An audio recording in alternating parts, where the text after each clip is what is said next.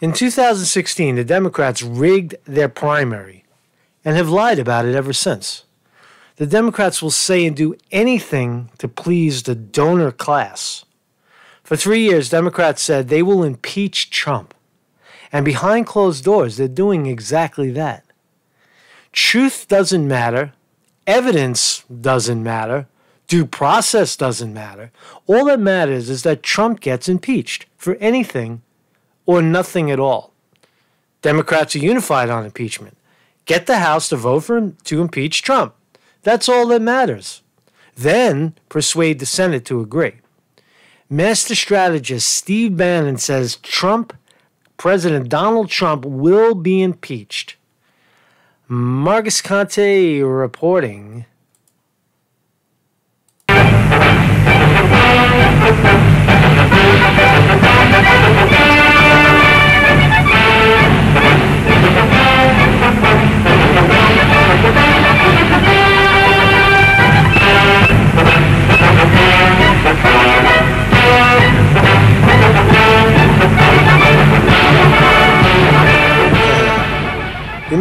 You remember back in the 2016 run, you remember when they said Trump and Steve Bannon, they were Nazis? You remember that shit, right? They were making all kinds of comparisons.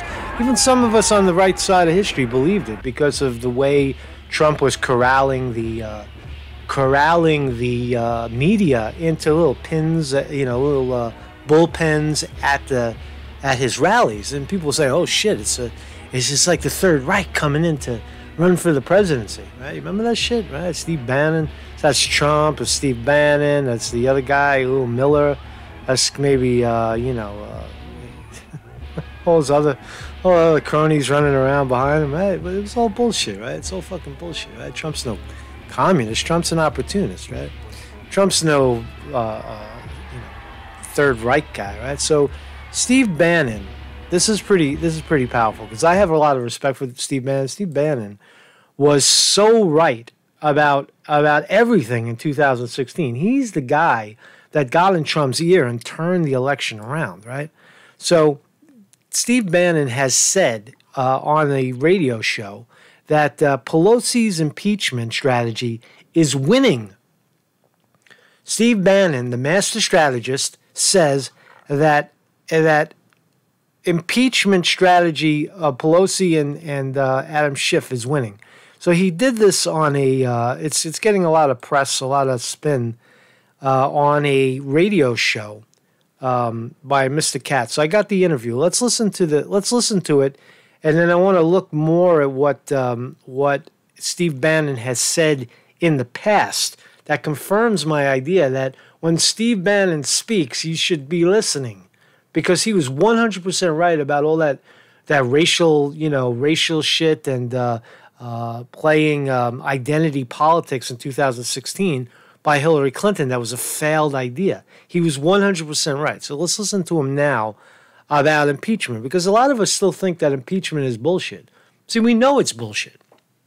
We know that the idea of impeaching Trump, is the only strategy the Democrats have to win back the presidency, to defeat Trump. They can't run on policy because they refuse to back the policies that the American people want. And a lot of people are starting to believe that the far left, the kooky left, as they're called, are asking for too much, things that are unrealistic. I fundamentally don't agree with that. I think that there's if you want to reform a country, it's reform, it's change, it's dramatic change. But nonetheless, let's listen. So Steve Bannon is he's a master strategist. He's a master strategist, and he says that the only strategy that the Democrats have is to paint him as a bad guy, worthy of impeachment. So here's Steve Bannon. I think that is their only strategy. Let's see what Steve Bannon has to say. Good morning, America. This is the Katz Roundtable. John Katzenberg here. Sunday morning. He's got a bit of a thick accent, Mr. Katzenberry, whatever his name is. What's going on in Washington? With us this morning is Steve Bannon, the former strategist of the Trump campaign and president of the campaign. Good morning, Steve Bannon. How are you this morning? How you doing, John? Thanks for having me on the show. Now, you have started a new gig. It's called warroom.org. Warroom.org, but it's War Room Impeachment is the podcast and daily radio show, 7 days a week from 9 a.m. to 10 a.m. On a podcast and radio stations throughout the country. And tell us about it. Well, I started this off of that New York Post interview I did. It was a week ago that so many people were surprised. I said, "Hey, look, on a date certain, Nancy Pelosi is going to impeach the President of the United States on 2 counts, one abuse of power, the other obstruction of justice." And many of the Trump allies, the followers, the hobbits, the deplorables were in shock. And I said, you got to wake up to this process that Nancy Pelosi is running. She's running the most sophisticated political warfare, the most sophisticated political disinformation campaign, and they're winning right now. And we've got to get organized. And so many people came to me, and so we decided to start with Jason Miller, who was comms director and one of the top strategists in politics, and Raheem Kassam, who ran Brexit for Nigel Farage. Those 2 individuals have run sophisticated war rooms. We've stood up a war room, and we're doing a show every day for 1 hour just to get people just the facts and the details of the witnesses, the testimony, the legal arguments, all of that. We're going to go every day, 7 days a week, until the day after President Donald J. Trump, the 45th President of the United States, is acquitted. Now, is Nancy Pelosi really going to get every Democrat to go along with her again? I don't think there's any doubt. I mean, they're all in now. They have put the business of the country off to the side. Things like USMCA, which is the new NAFTA, which would add 1% growth to GDP next year and the year after. They are not doing the people's business right now because they're 100% focused on impeachment. That is what is engulfed this city. And that's why I think some of the Trump allies, we were all late to wake up to this, although I've been saying it for since she started over a month ago. They are full bore, and they have the votes. You know, they have the majority in the House of Representatives. John, you remember you and I talked in the run-up to the 2018 campaign. As soon as President Trump and the Republicans lost the control of the House because of Paul Ryan and these feckless House Republicans that did not fight to save the House, we said back then in 2018 they were going to impeach the president. Well, they're moving forward now. She has the votes. As sure as the turning of the earth, in a couple of weeks, Nancy Pelosi is going to bring 2 charges in front of the House, and they will vote to impeach Trump and pass it to the Senate. So it's incumbent upon every Trump ally to get very, very focused on how this can be stopped, how it can be blunted, how it can be set in a different direction. Is there a war that the Trump people could mount against the marginal congressmen that were afraid to vote with Pelosi in the first place? Well, John, you've nailed it right on the head. The key to getting acquittal in the Senate is to make sure the House vote purely partisan. Right now, it's a purely partisan campaign. What is essential is that the 18 House Republicans that are retiring, none of those vote for impeachment. Also, there's about I count another 10 to 20, like Kinzinger in Illinois, who are not Trump fans, that you have to get those to 0. So you have to have 0 Republican votes. And then the key is the 31 districts President Trump carried that were won by Democrats in the House, and particularly in your audience alone. There are 2. There one Staten Island with Max Rose, and then New Jersey 11 has a terrific young woman who was a combat helicopter pilot out of the Naval Academy. She won in a really a Republican district. It's those 2 types of congressmen that you're going to have to really make sure they understand that if they vote to impeach Trump, they've essentially signed their political death warrant, that they will not be reelected. So that's the type of it's a type of analysis, the type of information that people have to have. And so far, the Trump base is thinking, hey, President Trump's doing a great job. This is fake news. It's deep state. It's a witch hunt. Well, it may be all of those, and you may think that in your mind, but the reality is Nancy Pelosi is running a highly sophisticated political warfare. She's got the votes. What's incumbent upon now is make sure no Republicans in these swing district Democrats do not vote for impeachment. You have to turn this into a totally partisan vote to show the American people that President Trump hasn't done anything wrong. Now, that's pretty powerful stuff, right? So he's saying that it's a real thing, and the thing that when I listened to it, what I took away was that Steve Bannon is not making the argument that that impeachment, that somehow you could win the argument that Trump shouldn't be impeached to Democrats.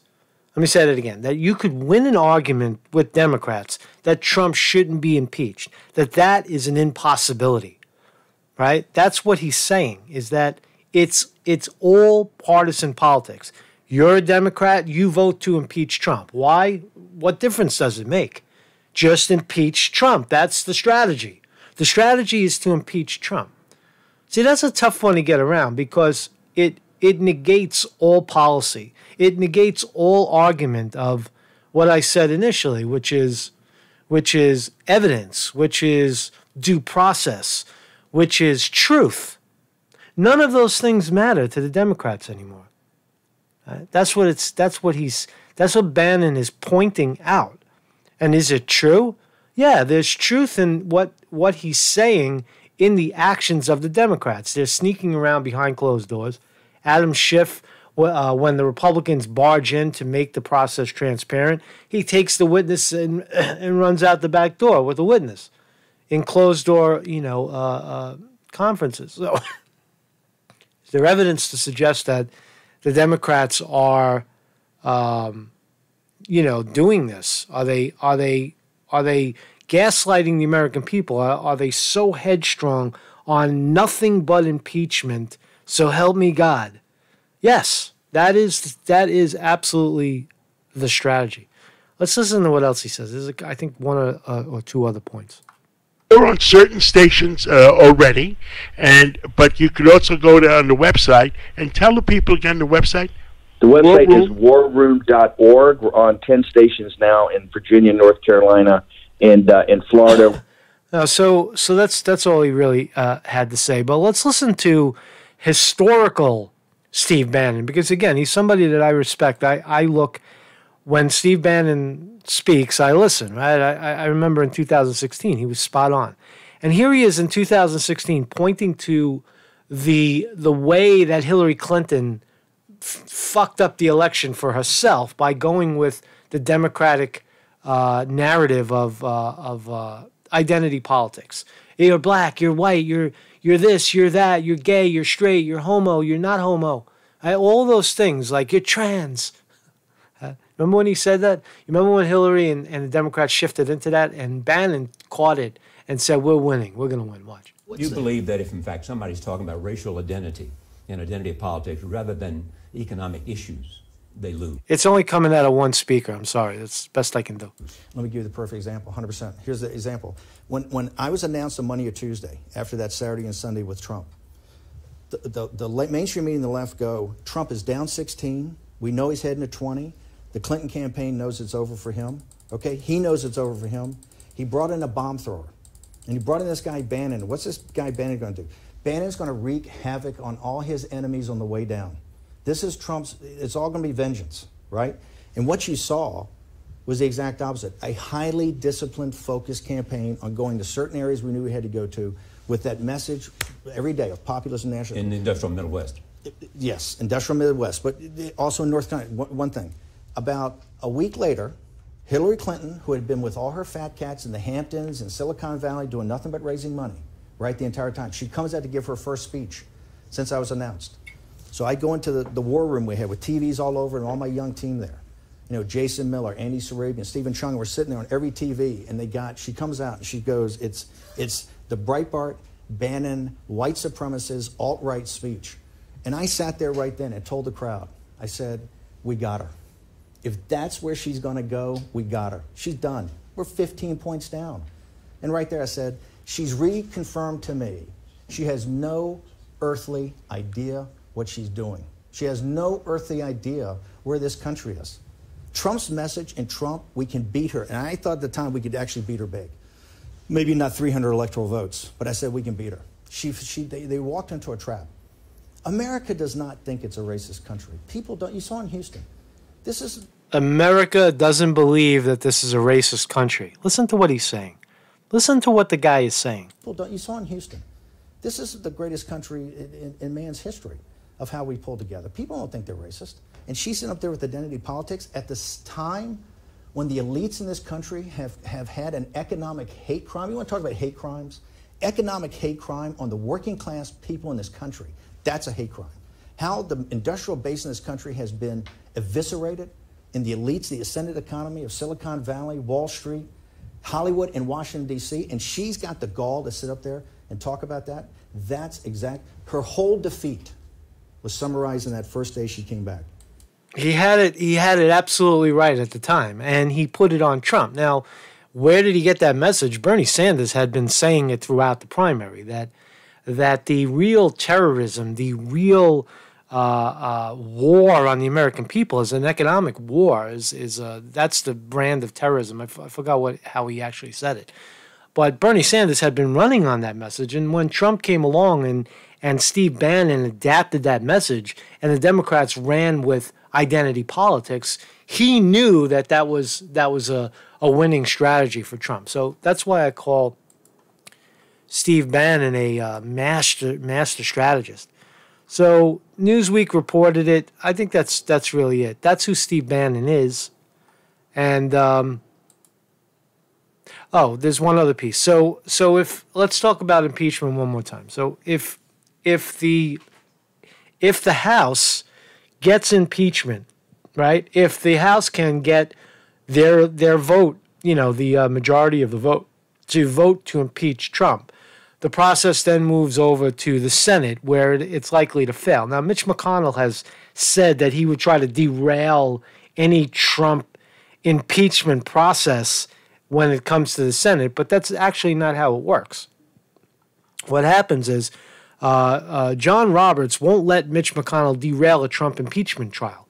Why is John Roberts, Chief Justice of the Supreme Court, why is he relevant in a Trump impeachment? Well, because he would oversee, not Mitch McConnell, historically, the Chief Justice of the Supreme Court oversees the Senate trial to impeach a president. That's how it would work. Now, the Senate can change the rules.